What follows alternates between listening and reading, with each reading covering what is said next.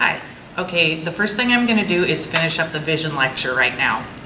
So the last time that we met in class, we were talking about subcortical pathways. And we talked about the geniculostriate pathway versus the tectopulvinar pathway, and how the geniculostriate pathway goes to the striate cortex and is responsible for our conscious visual awareness. And so if that one's broken, but your tectopulvinar pathway is still intact, you are not consciously aware of visual processing, but you can still have visual processing that you're unconsciously aware of. So that was kind of wild, and we went over the phenomenon of blind sight. So I just want to make the point that that's about damage to subcortical structures. The geniculostriate pathway is a subcortical structure going to the cortex, going to the striate cortex, which is the visual cortex in the occipital lobe. So what I'm going to talk about now is about what happens once we get to the cortex. All right, so blind sight is a phenomenon that has to do with subcortical damage and information not getting to the striate cortex. Now I'm going to talk about what happens when the information does get to the striate cortex, and then it has to be shared with the rest of the brain for further processing. So I'm going to be talking about the cortex now. Now we're assuming we're up here in the cortex. We made it, the information made it to the occipital lobe. What happens next? So here are some pictures showing you various highlights of the occipital lobe and the primary visual cortex. The primary visual cortex goes by a number of different names. It goes by V1, which stands for Vision 1. Primary visual cortex means it's the part of the cortex where the first vision processing takes place. Sometimes you'll just see PVC. It's not a PVC pipe, it's the primary visual cortex in this context. And like I say, the striate cortex, because it appears to be striped when you look at it. You see it in all of these different pictures here. It has 6 layers. The 4th layer is where the main input goes for visual processing, conscious visual awareness. That's where, you know, after it goes to the LGN on the thalamus, it goes to the striate cortex. That's that main input layer, V4. So what happens next? After the information goes to the occipital lobe, it's going to be shared with the rest of the brain. So the information kind of went from the eyes back through the thalamus and to the back of the head. And now we're going to send it back forward up to the cortex so that more processing can occur. All right. So to review, when we talked about the geniculostriate pathway and the tectopulvinar pathway, those subcortical pathways, that's going from your retina to the tectopulvinar pathway goes superior colliculus, pulvinar, which is on the thalamus, and then goes to the rest of the brain. Never goes to the occipital lobe.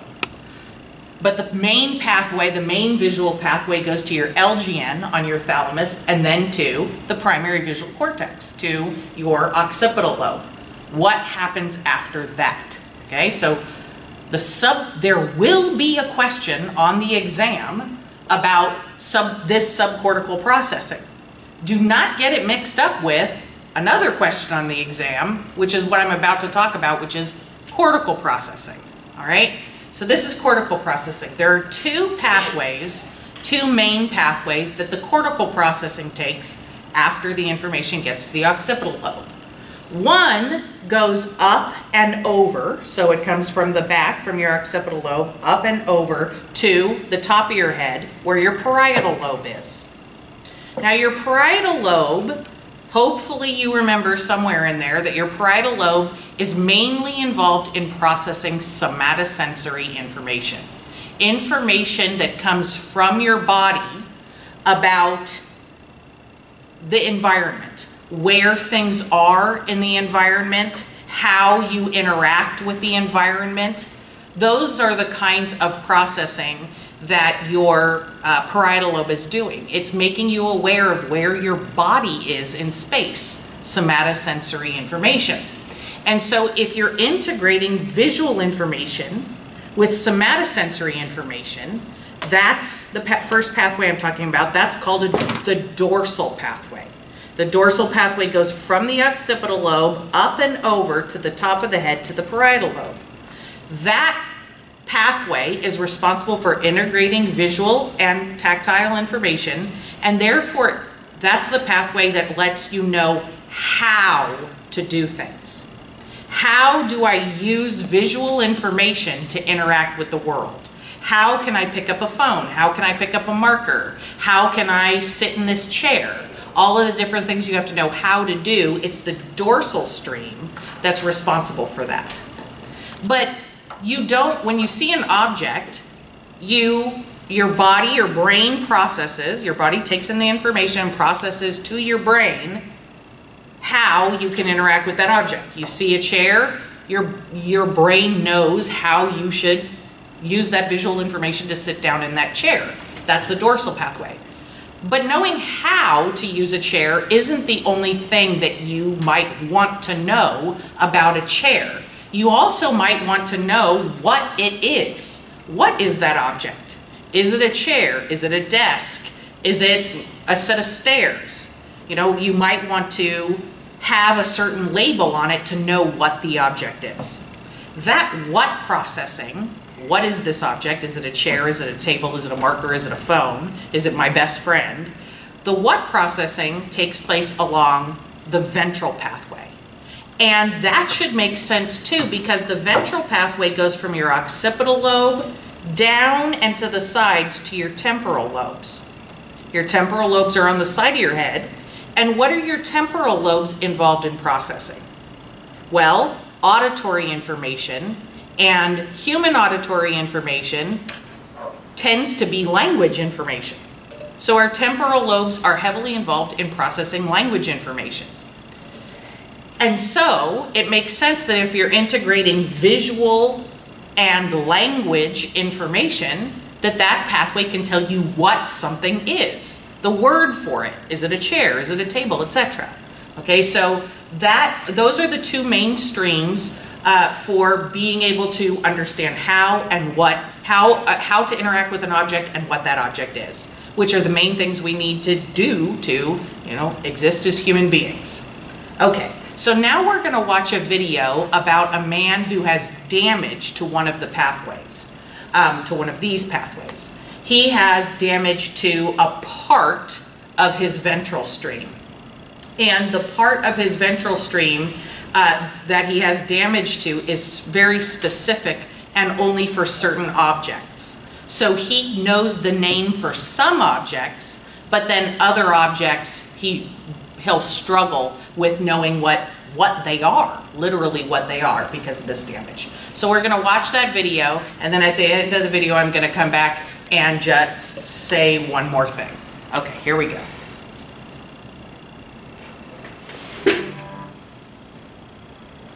Begins with the eyes and the very earliest stages of seeing. When I was a medical student, I was taught it's an area in the back of the brain called visual cortex. And that's where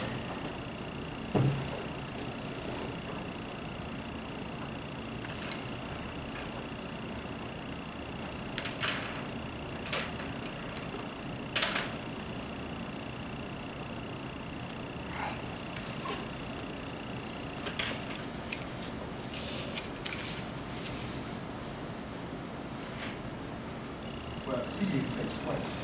But since then we have learned, in fact, it's not just one, there are 30 areas in the brain concerned just with seeing. And maybe these different areas are specialized for different aspects of vision.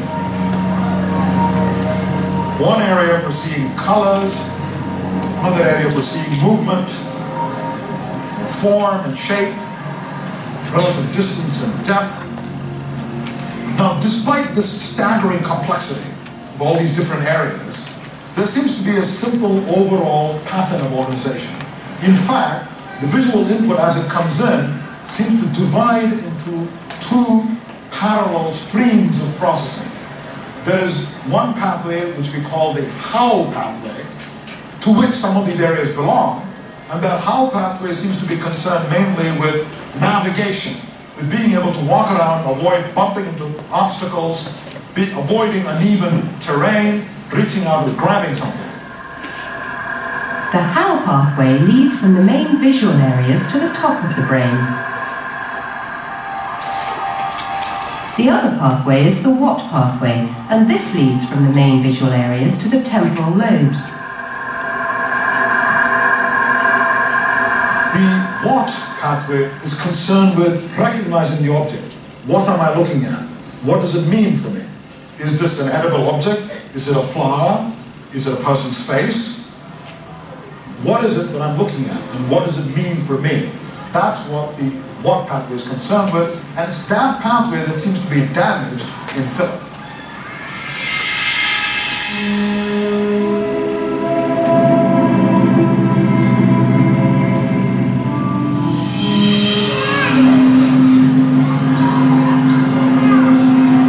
One of the first things we learn to do is to recognize and name animals.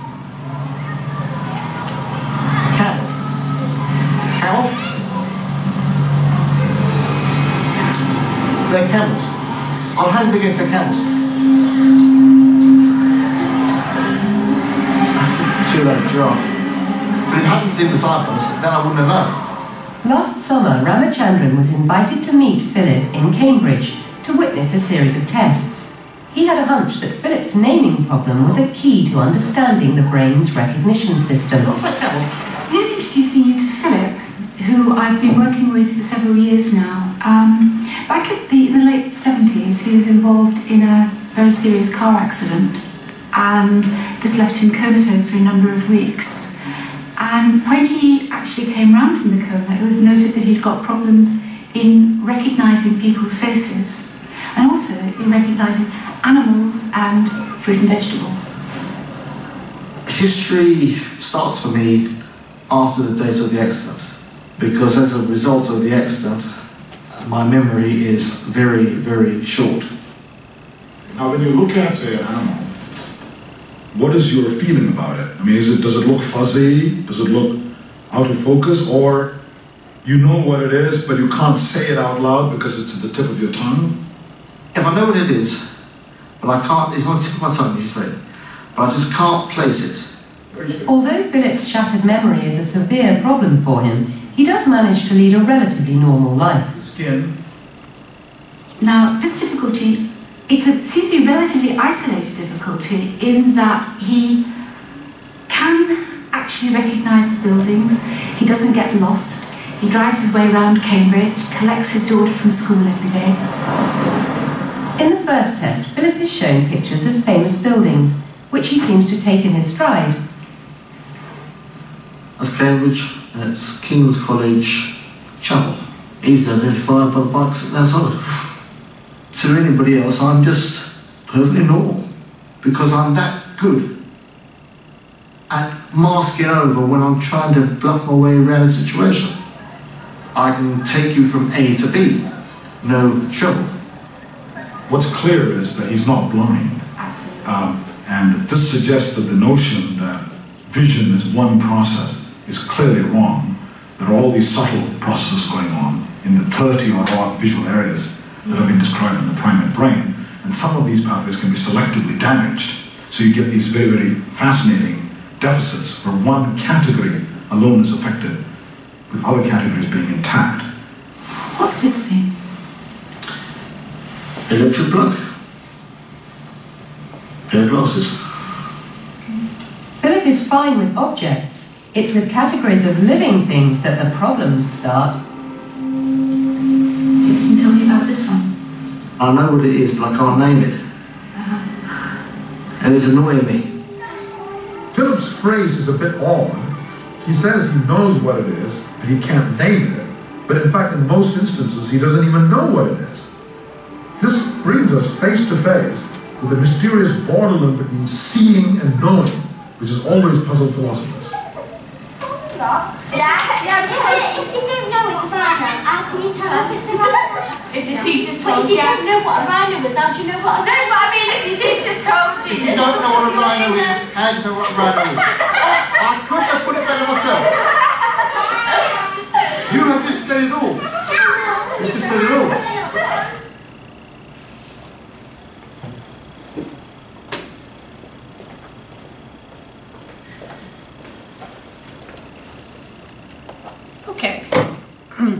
So Philip had damage to part of his what pathway, and he wasn't able to say what certain objects are. He wasn't able to know what certain objects are due to that damage. But he was able to identify other objects because of the parts that were okay in his ventral stream, and of course he could interact with objects because his dorsal stream was totally fine. Okay, next slide. Okay, so the last thing I want to talk about is receptive fields.